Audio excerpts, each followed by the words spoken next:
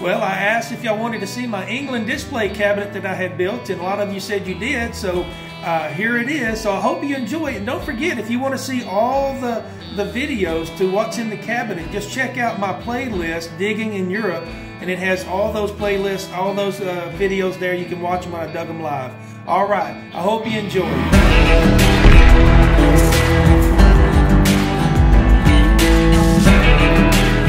It's a seated. It is a seated quarter, and I just dug my first large cent. Yes, yes, yes, yes, I'm so happy. No, it's a peace dollar. It's a peace dollar. That is a breastplate, eagle breastplate, folks. All right, this is gonna be a cool token.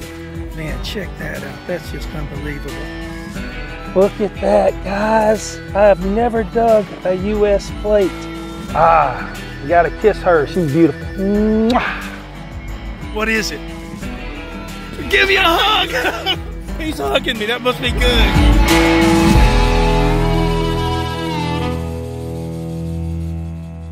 Well, on one of my posts, I showed you my new England display cabinet that I just saw on Facebook Marketplace, and I bought it, went and got it, cleaned it up, put a glass shelf in it, and I bought some displays, and I wanted to highlight the 4 or 5 trips. I don't know which hour. I think I've been to England now four times and got my 5th trip booked for next year.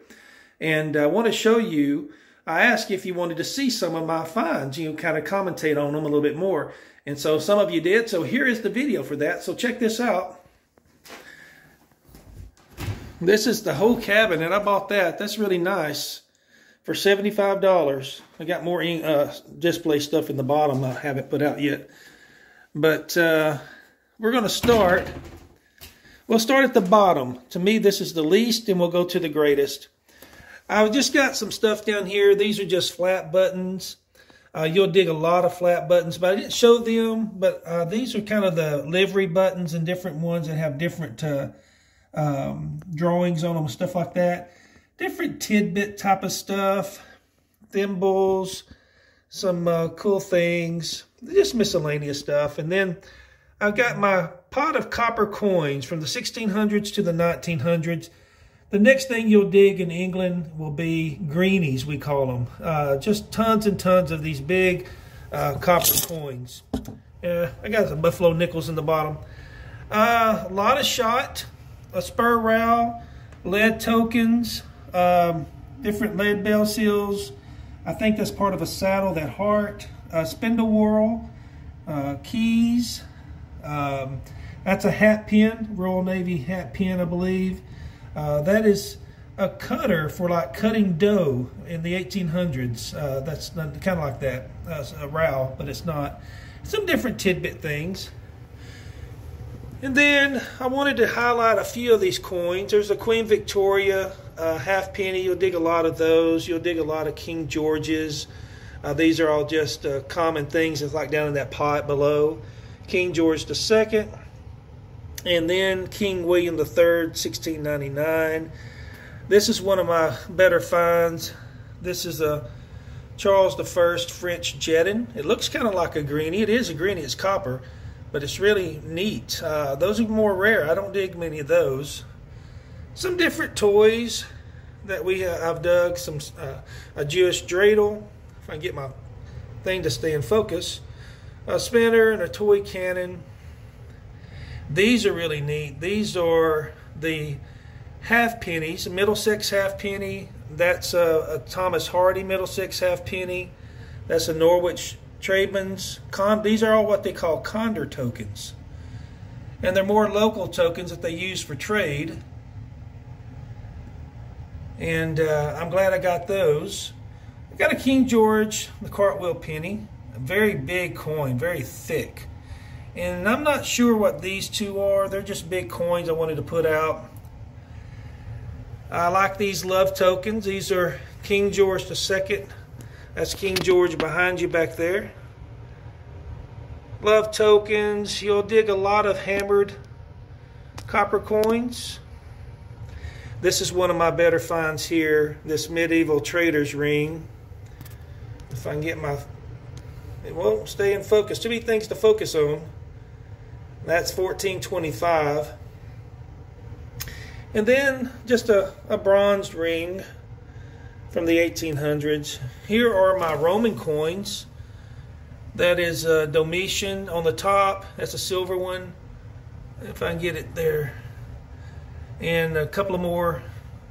Constantine II on the bottom. A very large copper coin in the back. These are kind of two medium coins here. That's from the 300s, the 100s, and you can see there from 90, 95, 200s, 300s on those. And then we move up to from copper to silver. These are silver milled coins on this side. And my oldest one here, I believe, is going to be this 1696 King William III shilling. I've got King Edward VII, 1909. Oh, King Edward V there in the back.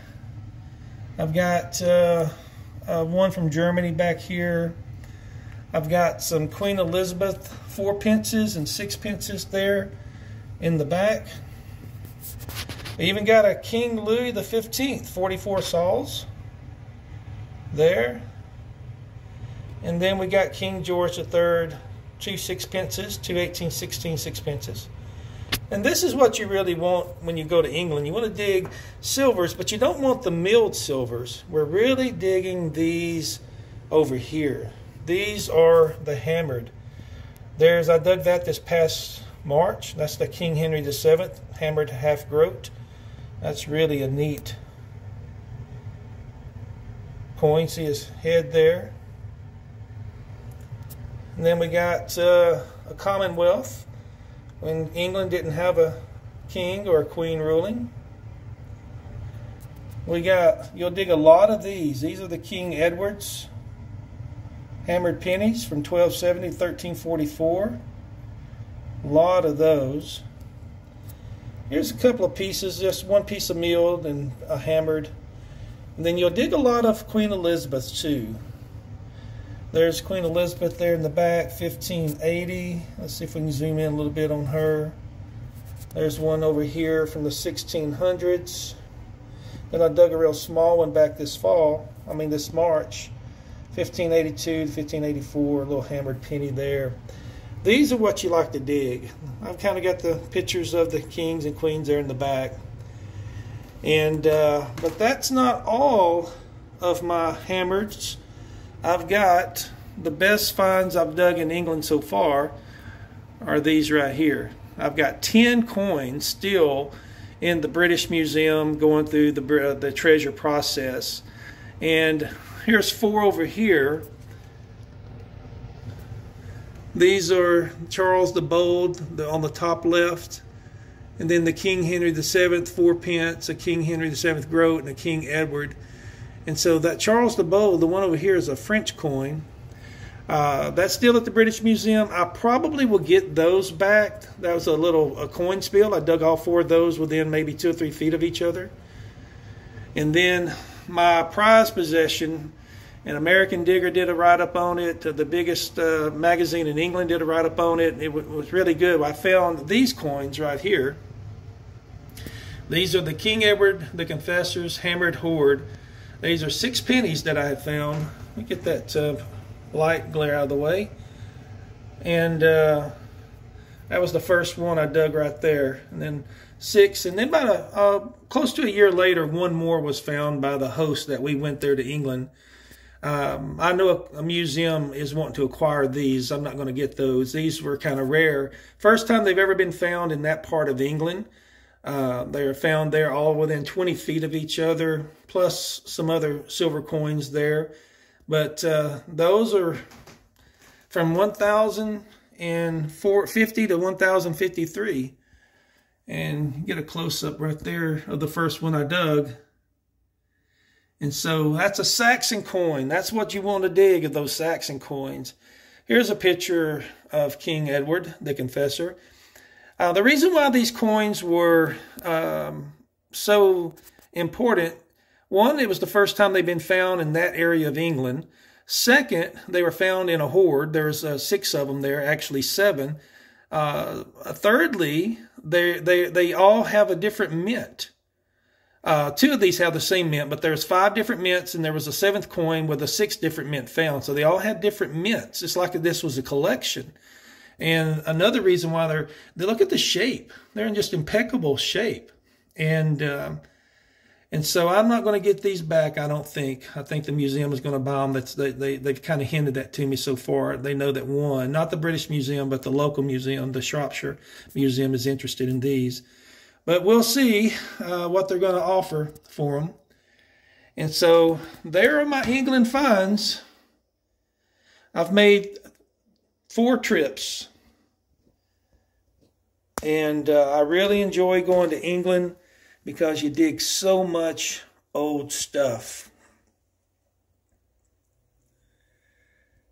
And so if you ever get a chance to go to England, hook up with a group and get over there. I go to Colchester Hunting Club is where I go every year. And I've been on the other side of the island too with metal detecting holidays, but I don't think they're doing tours anymore.